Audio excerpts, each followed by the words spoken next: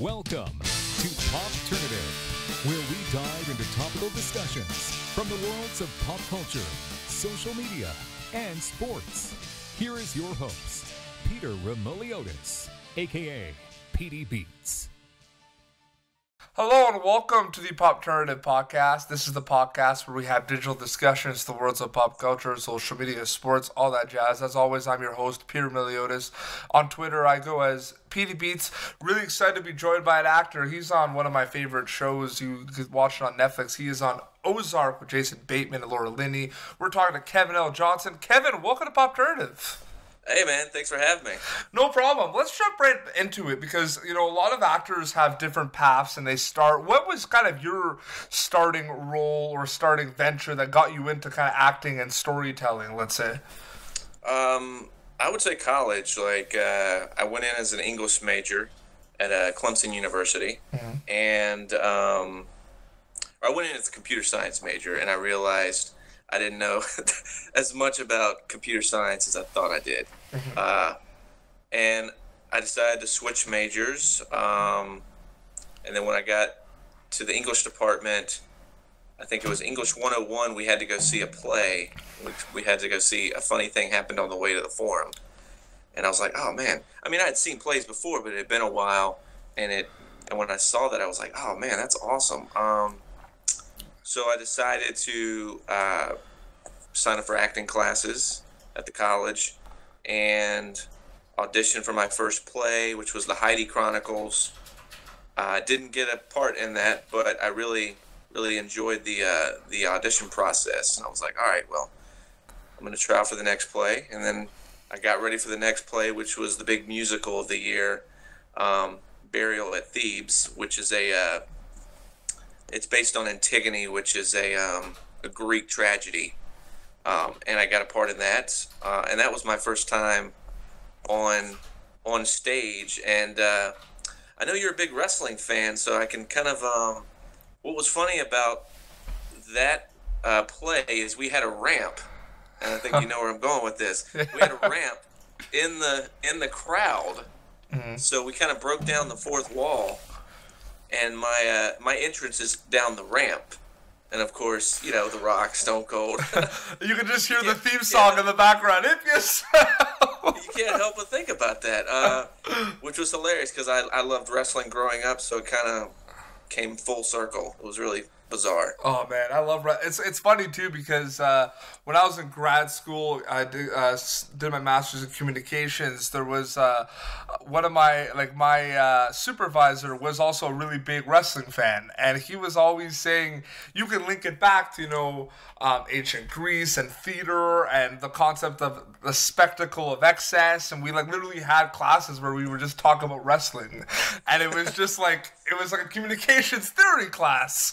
And it's like everything could be linked back to wrestling. No, it's amazing. We love wrestling on Popternative, but we love TV. We love Netflix. We love Ozark. You were on Ozark. You play Sam on Ozark. Is that correct? Yep. And for a lot of people that have not seen it, I'll let you explain, but such an innocent character, such a strong character at certain times throughout the show too, with certain episodes. Tell people a little bit about Ozark, and then tell people a little bit about your character at Ozark. Well, Ozark is, it's money laundering in the Ozarks. Jason Bateman, Linney, they moved their family to the Ozarks to get away from the cartel that he's been helping launder money for. Some stuff happens with his partner. They get in trouble with the cartel. So he's like, hey, I got an idea. Let's move my family to the Ozarks and we'll do some money laundering here. Nobody will ever see it coming. And I play a real estate agent in the Ozarks where Wendy ends up working. And Sam is loyal. I see he's a loyal person. He's a little naive because he doesn't really know what's going on quite yet. And he's got an overbearing mother, which you'll see when you see the show. Yeah. He's a little eccentric. little bit of a mama's boy. Yeah. Little bit. He's trying to gain respect. I think that's the way I look at it. He's trying to get more respect from everybody because he's kind of a pushover. But I think he's working at it. Do you think I always ask my guests like what they think of the new streaming services in a digital age, and there's so much like content out there, but I'm really curious. But do you think we're at a point now where Netflix specifically puts out shows, brand new shows, you hear about these new dramas, you hear about who's in them, right? And people are gonna get, are we gonna, because we also see now Netflix also acting like a network. Netflix is renewing shows, Netflix is canceling shows, they're acting like a network. In the beginning, they were putting on stuff, and things were getting renewed or a couple episodes here and there, but they're acting like a network now.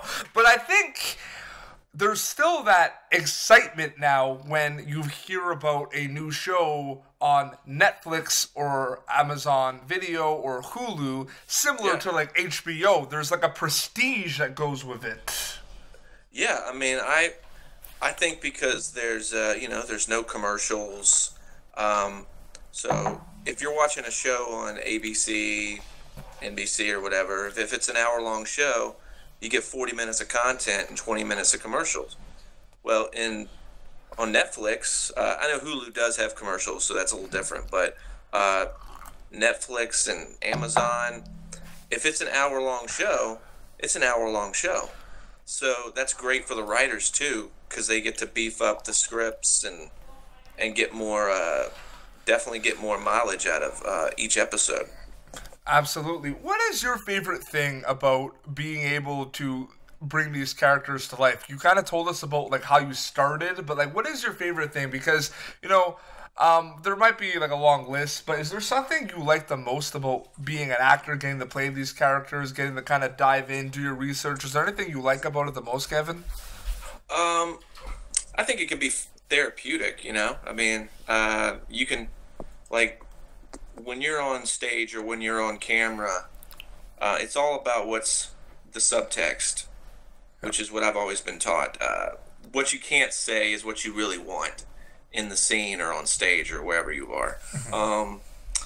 So it's kind of like fourth level talking to God. Nobody knows what it is that you want, but they can kind of see that you want something really, really badly.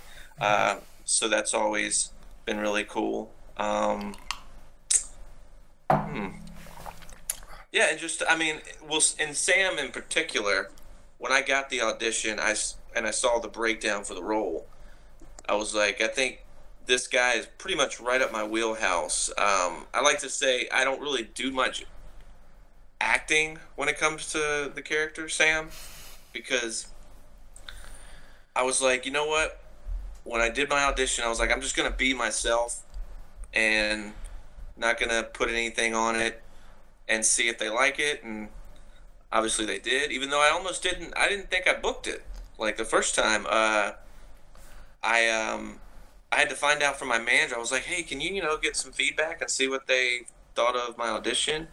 And she was like, well, and she found out and they were going to go with somebody older. So I didn't think I booked it. And I was driving to Charlotte for a callback for a short film, and my agent called me, and he's like, "Hey, yeah, so they want to book you for Ozark." And I was like, "What?" Because I kind of put that in the past.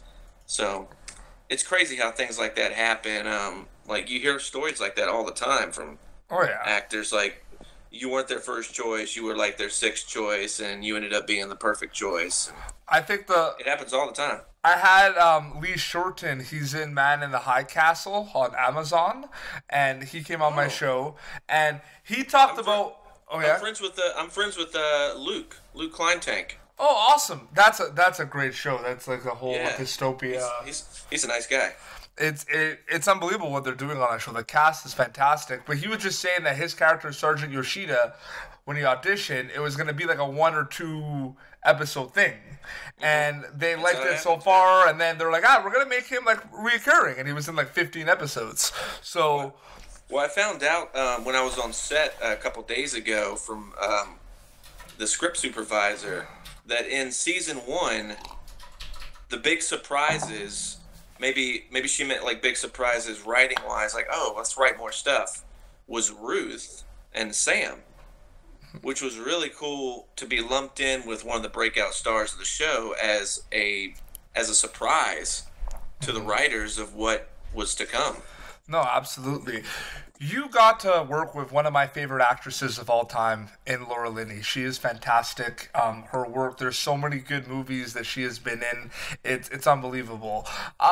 I recently spoke to someone else, Jack Murray, who is in Prize Defiance winner of Ohio with Julianne Moore, and he talked about working with Julianne Moore and how it was a learning experience. I'm sure it's the same thing with you and Laura Linney. It's a learning experience being to work with these amazing artists.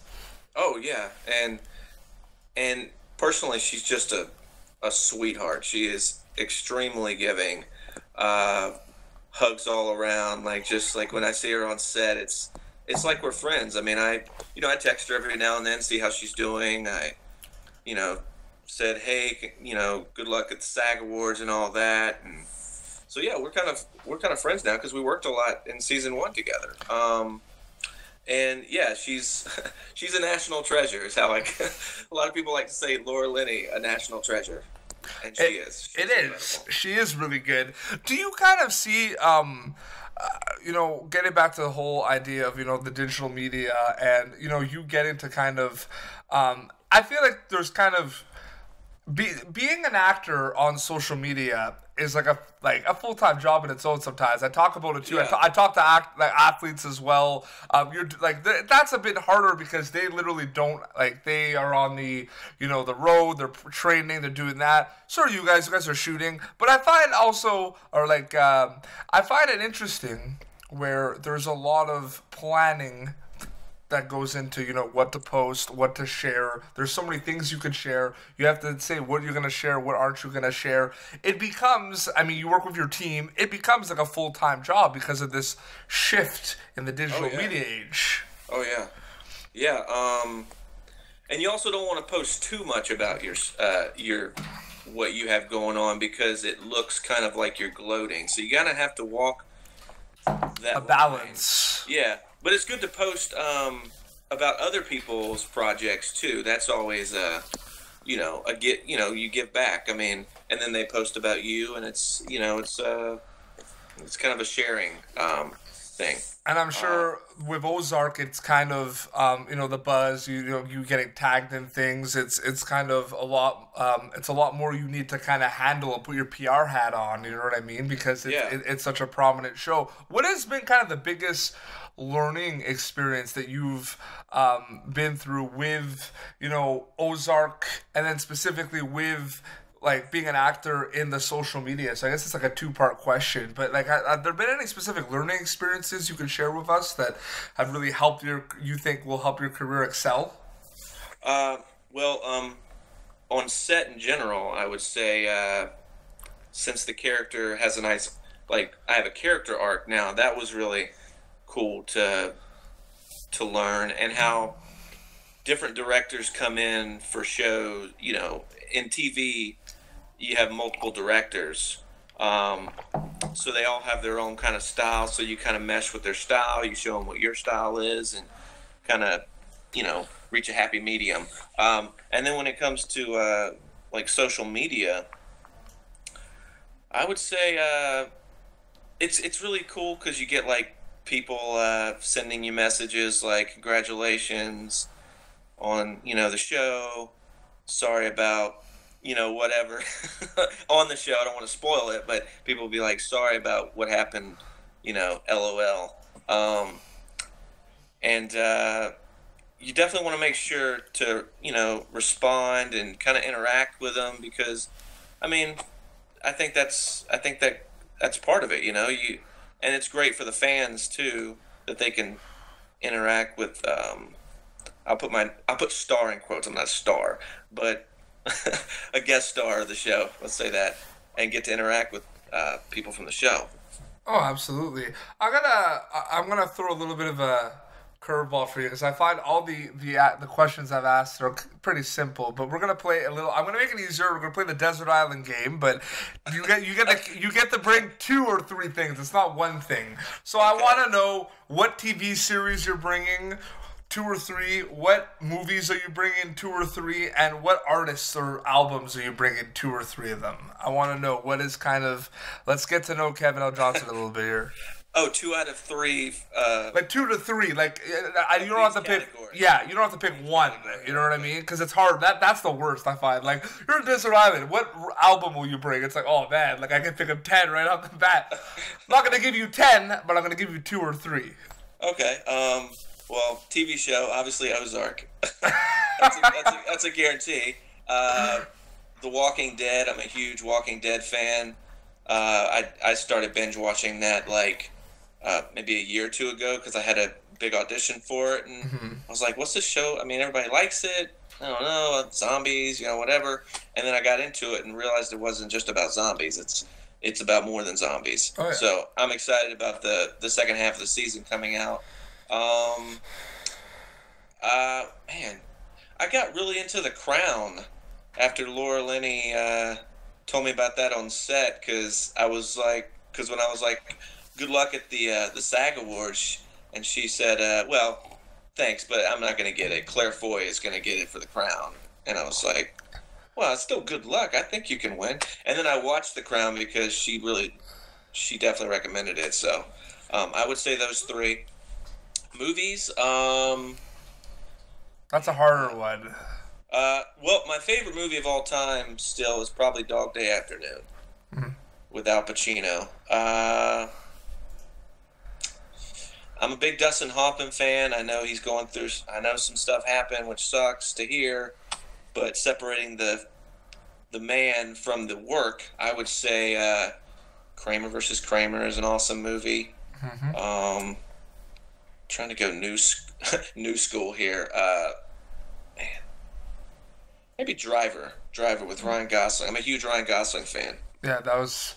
So yeah, he's actually he's from an hour from here. He's at Cornwall, Ontario. We're in Ottawa. He's about an hour away. Like his hometown is an hour away from here.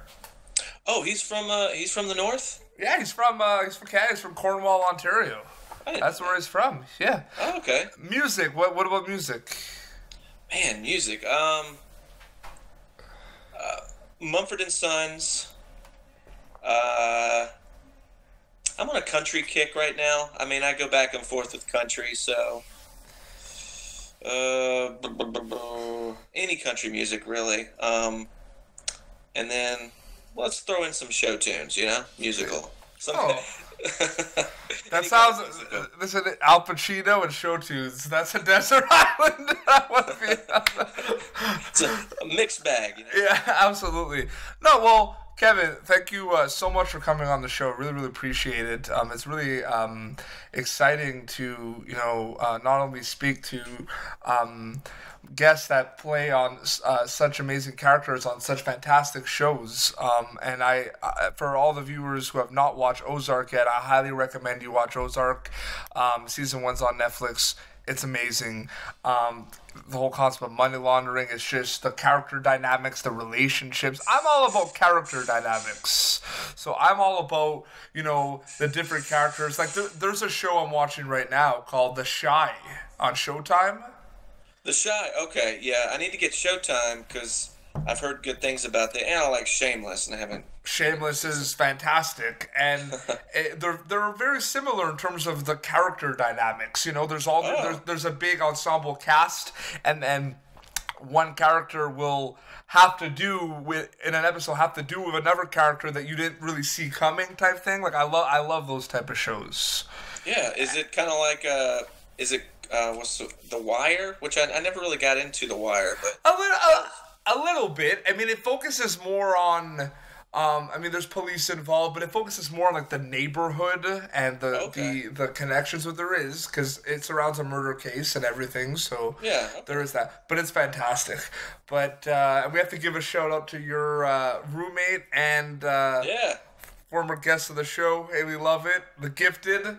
Sage. So I just gotta say that. But plug away. Where can people follow you on social media? What could they be looking out for that you're allowed to tell us? Because I know the whole thing about there's so many things you probably know right now. You're like, I can't say anything. We know that. What can you say? I can tell you that I will be back for season 2. And it's gonna be. I wish I could say more than that. It's gonna be a fun season for Sam, and the show itself is gonna be. It gets even more intense than season 1. I think it's gonna be a roller coaster ride. I'm working on a movie later this year called Don't Look There. It's actually going to be in your neck of the woods, I think, possibly, as well as Detroit. So it's a psychological thriller. I play a supporting role. I play Detective Harvey. So I'm looking forward to getting into that after we're wrapped on season 2. What else? American Animals, which just premiered at Sundance, it should be out. There's not a date yet, but it got distribution. So there should be something coming out about that soon. And then you can follow me on Twitter at Kevin_L_Johnson. And I don't know if you have to capitalize the K, the L, and the J, but I would just in case. Perfect. And then Instagram is at the Kevin L. Johnson. Very cool. Well, Kevin, all the best, and thank you for coming on Popternative. Thanks, man. Well, this has been Popternative. Be sure to follow Kevin on all the social media channels he just brought up. They'll be in the info of the video description as well. You can catch previous episodes Popternative on YouTube for the video episodes and wherever you listen to podcasts, iTunes, Spotify, we're everywhere. So be sure to subscribe for the audio-only versions. Until next time, this is Kevin L. Johnson and Peter Beads signing off. Thank you for tuning in to Popternative. Make sure to check out our past episodes of Popternative on YouTube. Be sure to like Popternative on Facebook and follow us on Twitter